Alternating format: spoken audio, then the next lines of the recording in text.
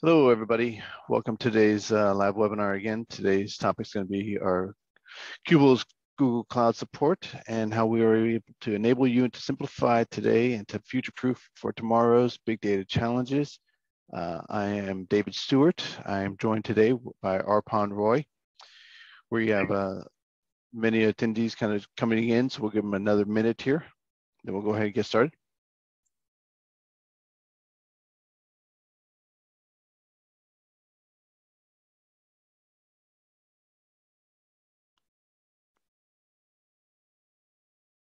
All right, well, so welcome everybody. Again, my name is David Stewart. Today's webinar session is going to be on Qubole support for Google Cloud for solving today's and simplifying tomorrow's future-proof big data challenges. Today I'm joined with Arpan Roy, one of our lead solutions architects. He's actually going to be walking through the platform, giving you an overview of how we support Google's GCP environments or our customers. And then we're going to have a Q&A session afterwards. So please go ahead and start submitting any questions you may have throughout the presentation. We'll go ahead and address those at the end. So for today's demo, I'm going to go ahead and get started with a quick high-level introduction on Qubole. Then, as mentioned, Arpan's going to take you through the platform, and then we'll open up to Q&A. So Qubole, at a glance, was founded in 2011 by some actually co-creator authors of Apache Hive, started at Facebook, and then decided to go out on their own and then build Qubole, which is a data platform that supports multiple engines, Presto, Hive, Hadoop, HDFS, as well as Airflow as a service. We've had huge market success by providing this platform for multiple customers who are actually processing large amounts of data each month. And where we lead in is being able to provide a multi-cloud, multi-engine support, and then driving down cost avoidance by being able to leverage, preemptible virtual machines, being able to bring down and scale up clusters as needed, and then being able to offer variety of ways of managing and monitoring your cost governance in the cloud. Qubole is a recognized leader as an innovator by some of the marketplace from end user reviews, as well as being able to recognize where we can offer multiple platform support. And Idera acquired Qubole in 2020 to actually fulfill their data fabric story. We're joined with different technologies such as Aqua Data Studio, ER Studios, Workscape for data warehouse automation, and then Qubole rounds it out for the data lake support for being able to offer components for building data pipelines, ad hoc streaming analytics, machine learning, and then AI on any work clouds. Next slide.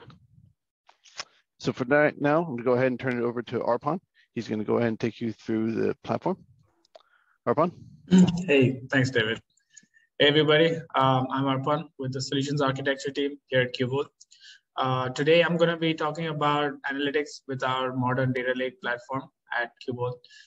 This will be a quick conversation about a new way of thinking about analytics in a data lake environment, and a little bit of a discussion about the simplification of overall data infrastructure and cost. So yeah, if you can go to the next slide. So just to set the stage, we know that data is extremely important. And as data specialists, which many of you are, we understand the value data brings to a business. But I think it's really important to know that in times of disruption, particularly in terms of maybe financial disruption and the pandemic going on, that data can make the difference between success and failure for a business. So particularly in times of disruption, insights from data can help organize, survive, and even thrive during change. And as data people, we help organizations understand the value they can receive from the data that they have. But we know that every business does not do this. So, and personally, from talking with a lot of data-driven businesses, the challenge really is with balancing the time spent on infrastructure and delivering what is currently available to the business every single day. Also, at the same time, while innovating, which is a very, very extreme, hard challenge. So now this innovation versus infrastructure challenge is a really severe one for a lot of people. After speaking personally, after speaking to them, and most organizations that I talk with spend around maybe 60 to 80% of the time just trying to keep up with and managing maybe a data lake or a data warehouse, or managing ad hoc requests from users. So basically, a lot of time is spent just to keep the lights on, and that does not essentially give us a lot of time to rethink how our data stack works. So we're really challenged with figuring out what we need today and meet these new opportunities for data in our business. With that being said, I'd like to share some of the options that I have. So some of the features that we have are in terms of cluster management. At a bit about Qubole. So our team has worked hard to alleviate the infrastructure challenge. A bit more about our platform, as David had already mentioned. So Qubole is a platform that provides big data as a service on the cloud. Our platform caters to several use cases, such as machine learning, streaming analytics, data engineering, and data exploration that serve the needs of several different personas, be it a data engineer who is interested in a SQL style workbench, a data scientist with an appetite to code, or even a data administrator taking care of resource management activities. If you can go to the next slide, David. Right. So right now, let's dive a little bit deeper into how the Qubole platform operates. So what you see right now is the architecture of the entire Qubole platform. For the sake of simplicity, I will try to read the slide from the right to the left. So to the right, you will see the customer's cloud account, which is primarily GCP here. I would say we have gained significant traction in GCP. We have a couple of customers, including Priceline.com, which significantly use compute storages in GCP. So they have the data sitting in an object store, an object store, in this case, Google Cloud, in Google Storage, or maybe in a data warehouse or an on-prem that may not be part of the GCP account. So customers have their compute clusters coming up in a private network known as a VPC, or a virtual private cloud, as most of you know. They have their metastore in their cloud account as well. In Qubole, the box on the right that we see right now is the entire section is known as the data plane. And for security reasons, data does not move outside of the cloud account. When you move to the left, you see what we call as the control plane. And the platform takes advantage of all the cloud native properties, such as elasticity, and those built entirely in the cloud. On the left of that, I'm sorry, it's been inverted. So on the right, you would see what is called as the different ways that you can integrate with the Qubole platform. The data, as it is hosted entirely in AWS, we take advantage of all the cloud native properties. So the data plane is elastic and integrates with some of the best open source engines that I mentioned earlier. Some of them being Hive, Spark, and Hadoop. Recently, we have released an offering that provides you with Spark 3.0 as well. On top of that, we provide Presto for ad hoc low latency queries, and to manage your workflow orchestrations, we provide Airflow. So on top of this, for your Hive, we also provide a multi-tenant metastore for customers that do not have their metastore. Early customers who are generally new to the cloud and are looking for sort of an early data lake adoption generally tend to use this metastore, but our more established customers have their own Hive metastore. So on the right, you can see the different ways you can interact with the Qubole platform. The UI, the APIs, SDKs written in Python, Java, and Ruby, or ODBC and JDBC connectors as well. So one thing that I wanted to make sure is that people don't install Qubole. All you have to do is log into the website and then create your account, and you can already start with your analytics. It's that easy. So with that being said, so when a user submits, so let's look at how it works in a bit more depth as to how how Qubole generates or processes your queries. So when a user submits a query to Qubole, Qubole brings up a cluster online if one is not already to process the command submitted by the user. If during processing Qubole recognizes that the cluster that you have generated or specified is not powerful enough to push the job through in a satisfactory amount of time, then Qubole will begin to add additional nodes to the cluster, thereby bringing online as many nodes necessary while staying within the configuration boundaries that is specified by you. So Qubole can also add additional nodes to the clusters based on the overall needs of the environment and not just based on the user. Since when working inside of the space, you may not be the individual submitting the command. So with that being said, yeah, when you bring up a cluster, it will come online inside of your cloud space, inside of your security configuration that you have specified. And all the data, is important to know that all the data will stay within the space and within the virtual private cloud directed to the cluster. So any results are also pulled from and written to your cloud storage location. And as a result, all your activity occurs within your cloud and your security configuration. So Qubole does not have any data transfer for the clusters to be successful. And as a result, we can think of the configuration or configuring all of our security settings when working with Qubole. So this can be done with the Qubole configuration if you're an administrator, as well as from the GCP console as well. And there are different access areas of controls that we can exercise. So once the processing has been completed and there are no jobs running within the cluster, Qubole can take the clusters offline so that you are not spending money on resources that you are not using. We can also decrease the overall size of the cluster if the collective demand of the user base is no longer demanding the processing power of a large cluster size. We can deploy the clusters inside the cloud, offering Spark, Hadoop, Presto, or of the HBase variety, as I mentioned before. And as a result, when it comes to identifying the cluster you want to use in the environment, it is important to keep in mind that Qubole is going to be the cloud agnostic provider. And that is to say that the decision of which cluster to pick should not be based on the features that we offer, but based on the behavior of the particular cluster and how that will stack up to your needs instead of your enterprise or for a particular use case. So to summarize, while working with Qubole, we can rely on Qubole to bring up clusters online in a secure manner, expand the size of it, and based on the user environment, decrease the size of a cluster as your overall workload decreases, and ultimately bringing it down where it is no longer being used. With that being said, I know that it was a lot to digest, and I think a live demo would help with this. So if I can start sharing my screen, David. Yeah, sorry. Thank you. So this is the Qubole landing page. And over here, you can see a bunch of functionalities that I'll talk about. And on the right, what you see over here is your cloud account, in this case being GCP. For example, in this case, you can have different accounts at different levels. For example, you can have different test accounts, development accounts, and regular customers that can have separate accounts with different resources as well. So out of the box,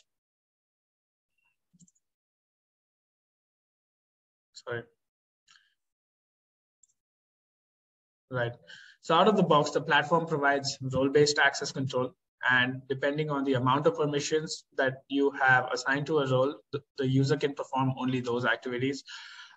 We have the system administrator role that has access to almost all functionalities, such as changing cluster configurations and adding clusters. We have a system user role, which has access to most resources and not all. And finally, the dashboard user that has limited access. So before we talk about some of the options, let's see some of the prerequisite steps that we need to sort of connect your Qubole account to your cloud account, to your GCP account. So let me show you what happens. So over here, you can see a bunch of functionalities. So all Qubole needs from you is that is a location to store the logs of your cluster, which is essentially the Google Cloud Storage, which you would provide it as an object store, as a data bucket over here, or in the default location. And another thing that you need in terms of compute is an IAM role. and an email address that is associated with your project. You would also specify the IAM roles that are associated with your GCP project, so that Qubole essentially has the permission to create, bring up, autoscale, and submit workloads to the clusters on your behalf. So all you have to do is provide a default location, which is essentially a bucket, and the project ID with your email address, and Qubole will essentially automatically connect to your account. So the entire process takes about 5 minutes. So as I would like to go to some of the other options that I was speaking about earlier. So let's start with, this is the clusters option, where the auto scaling takes place. So well, let me go through some of the options that are required to sort of create a cluster. So depending on what you choose, we bring up the right daemons so that the right kind of workloads run successfully, be it Spark, Presto, Hive, or Hadoop.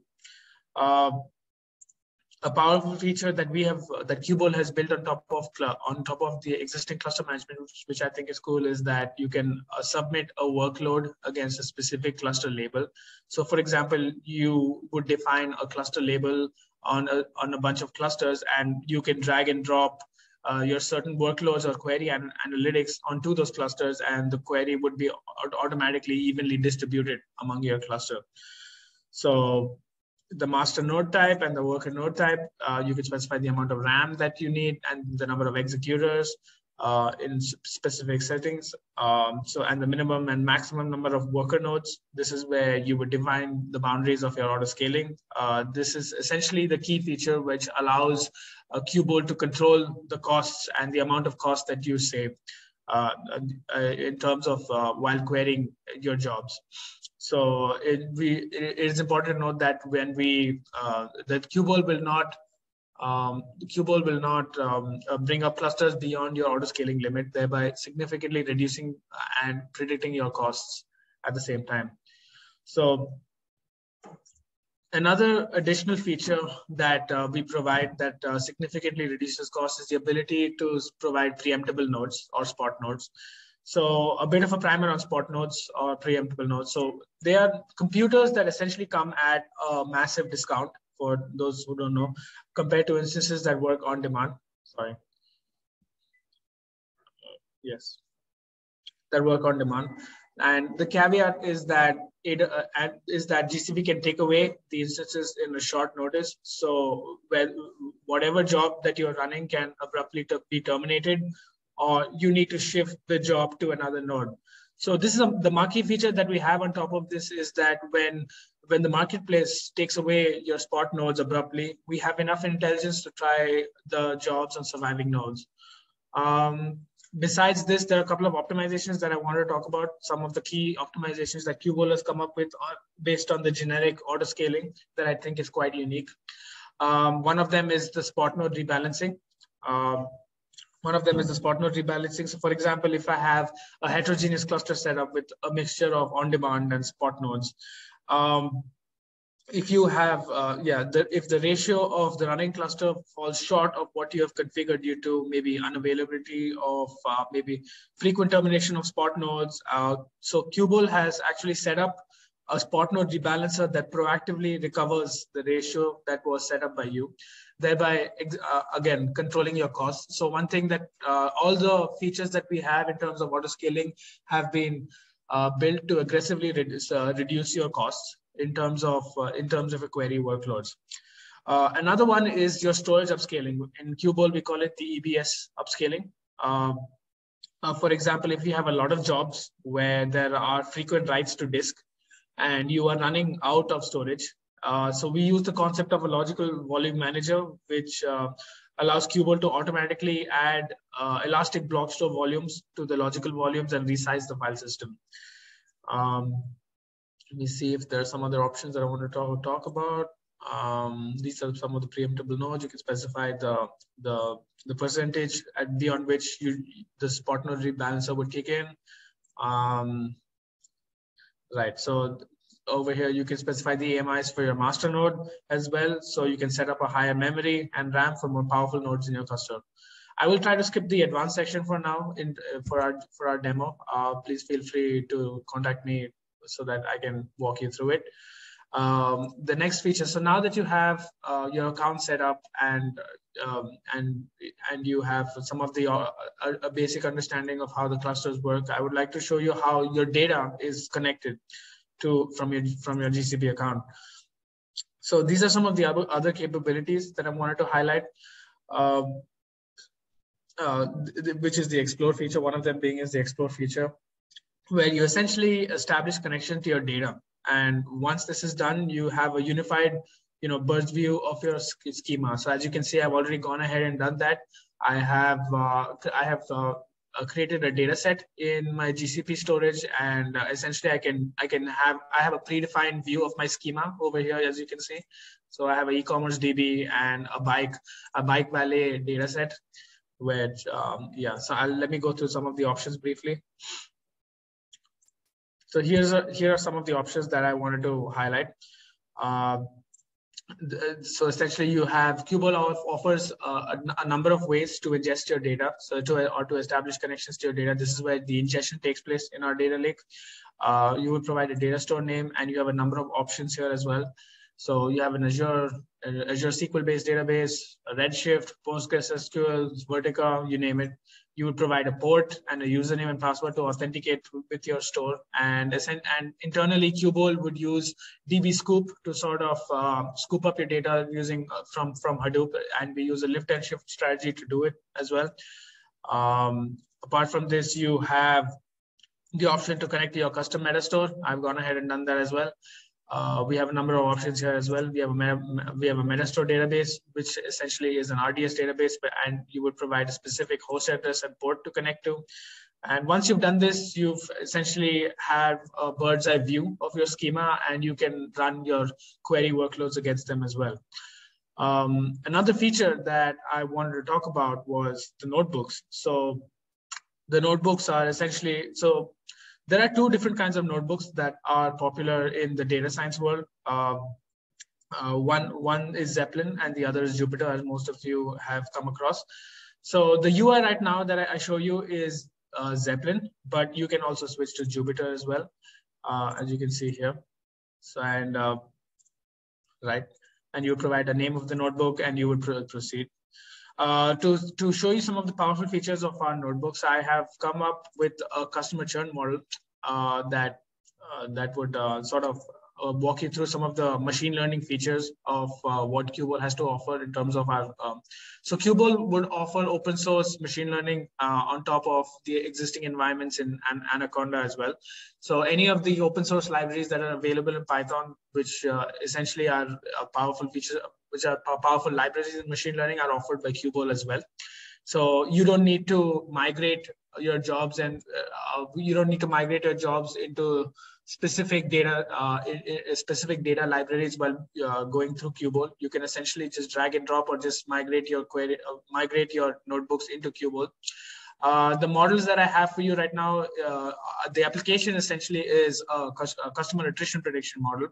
So you might have wondered how you receive like personalized promotions in your email from huge telecom giants. And this is basically a direction. I mean, this is basically a result of a lot of them developing a customer attrition prediction model based on a lot of features that you provide them with, based on how you click. So we've essentially mimicked that, and we've done that using Apache Spark. So the data set that we use right now is taken from Kaggle. It's called the Teleco Customer Churn data set, which I will go through briefly in some of the later stages. So right now, what you see over here is the architecture of how we have designed the model. So essentially, we have data setting in two different sources. So one is in a semi-structured form, maybe in JSON, and another in a flat file, and RDS, which is a structured format. So we have essentially ingested on the left side, if you can see, that we have ingested both kinds of data into Spark, which is a distributed in-memory framework that we provide. So once the data has been ingested, we have done the feature selection and basically cleaning of our data to essentially shape it into what we would like it to look like. Apart from that, we have done the chi-square the feature selection to find out the important features that essentially correlate to prediction. One being that the customer is at risk of prediction, and 0 being that the customer is not. So apart from that, we have used very common methods to split your training and testing data sets, 70% of which has been used for training and 30% for testing. There are essentially two models that we have used which is used for our prediction. One is the random forest model and the logistic regression that we have used. Another model which is the GBT classifier is also used, which I will speak about later. So once the prediction has happened, we use several model validation techniques such as precision and recall to evaluate the accuracy of our prediction. And for tuning, we have used the K-force cross validation, which essentially alternates between development and testing. Testing and prediction. Yeah, so let me briefly walk through how we have done it. So more about the data set. So we have a bunch of fields. I think there were 12 fields. Yeah, and there are around 5,000 data points, some of them being the state, account, length, area code. As you can see, you can read it over here. So Spark is, again, a distributed in-memory framework, which allows you to provides a lot of machine learning capabilities that come in the form of Spark's MLlib. So the data ingestion that I have spoken about earlier takes place over here. So essentially, the entire code is written in Scala. Right. So this is essentially where I would do a spark.read to read from the CSV that I have placed in my GCP storage account. So this is essentially where I would initialize my machine learning pipelines, as I mentioned before, the random forest, the logistic regression, and the GBT pipeline that I added later.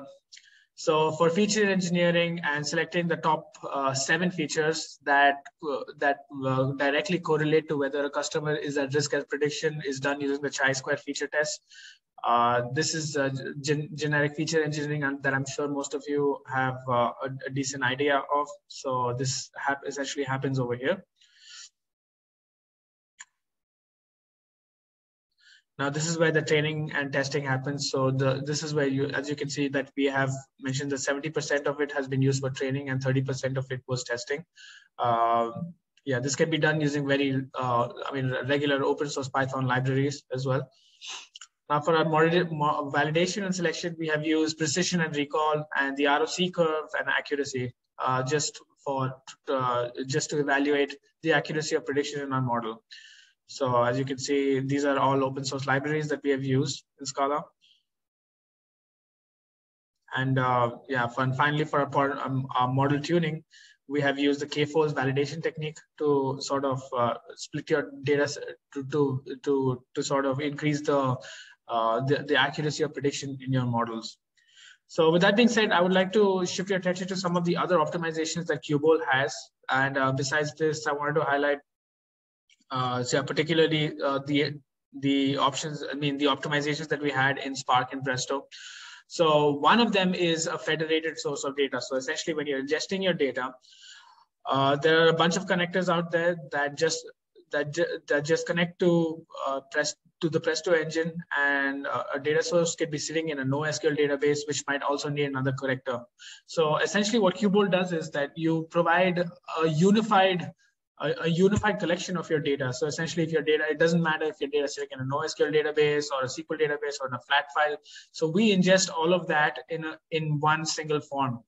And this is essentially acts as a federated source of data that is accessible to everybody, analysts, engineers, everybody. So you don't essentially have to submit an IT ticket to sort of wait weeks to gain access to your data. So once your data is inside Qubole, has been established to Qubole, as I'd like to say, your data is available to literally everybody in the company based on the role-based access that you have provided.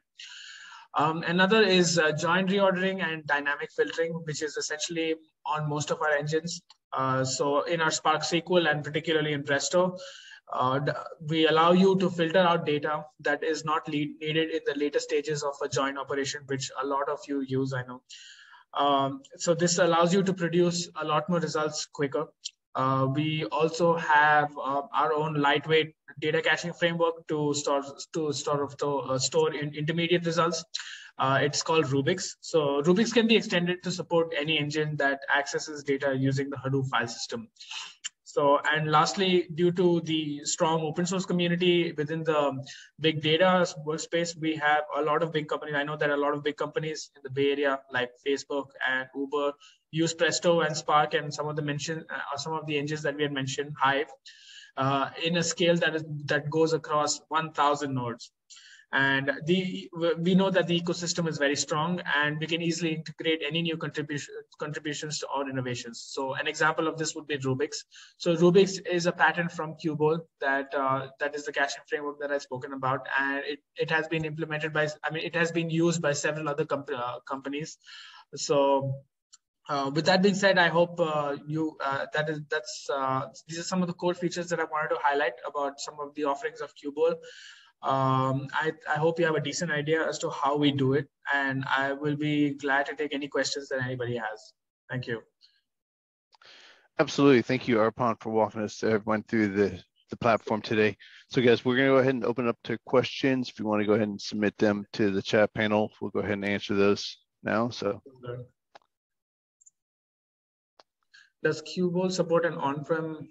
Yeah, this is from Sanjay. And how does it pull data from Oracle? So essentially, yeah, that would happen from the Explore tab over here.